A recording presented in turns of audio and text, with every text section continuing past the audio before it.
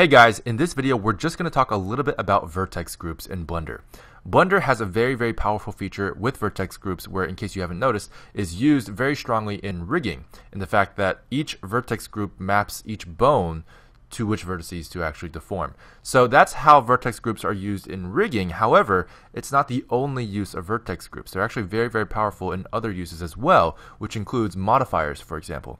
So I'm going to show you exactly how this applies and how it's useful. And it's very simple. I'm just going to show you an example. Let's go to the modifiers tab with this cube here. Not all, but many of these modifiers do have the option to apply only to the vertices in a vertex group. But I'm just going to go ahead and choose the solidify modifier for now. And as you can see here, the solidify modifier just creates, a more solidified mesh. I'm going to go ahead and show you exactly how this works by cutting this in half and deleting this side. So we have a bit of a cross section here. So this makes a little bit more sense visually for people to understand exactly how the solidify modifier works. Once we do that, you can see that it applies to the entire mesh basically. So what we're going to do is we're going to create a vertex group that applies only to, let's say, half of it. Let's just say this half, right? This half I'm going to assign a weight of 1. Okay, so that's a weight of 1. Everything else is not even part of the vertex group. It doesn't matter.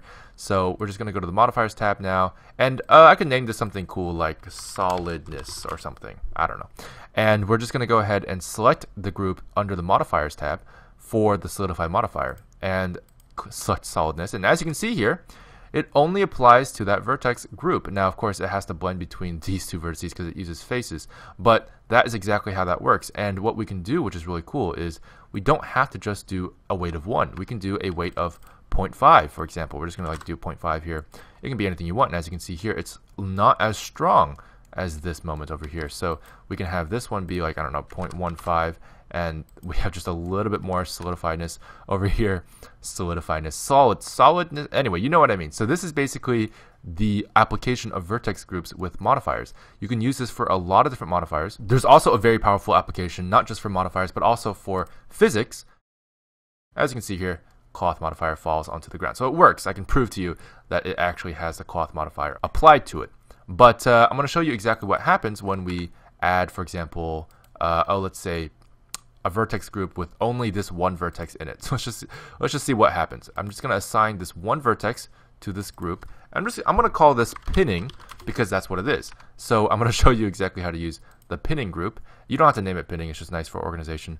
And just check this pinning option here for cloth and select the group that you just made with that one vertex in it. It can be as many vertices as you need to, but for sake of demonstration, I want to see how this looks. And as you can see here, it just pins that one vertex, and you can make this vertex group as large as you want. So I can just create this entire side can now be pinning. So I'm just going to assign that with a weight of 1. And as you can see here, let me just re-simulate that. There we go. And it just nicely pins the entire row of vertices there. I mean, hell, I can even just take the some middle vertices here and assign that with a weight of 1, and then see how that simulates.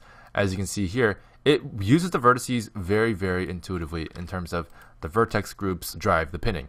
And the weight also matters too. So actually, if I just take these, the ones that I just selected, the random ones, and just give it a pinning of 0.5, it will be pinned, but it will not be pinned as strongly. So I'll show you exactly how that works. So as you can see here, it has a very interesting feel to it. It just does not immediately, it's not super stiff, but it does get pinned.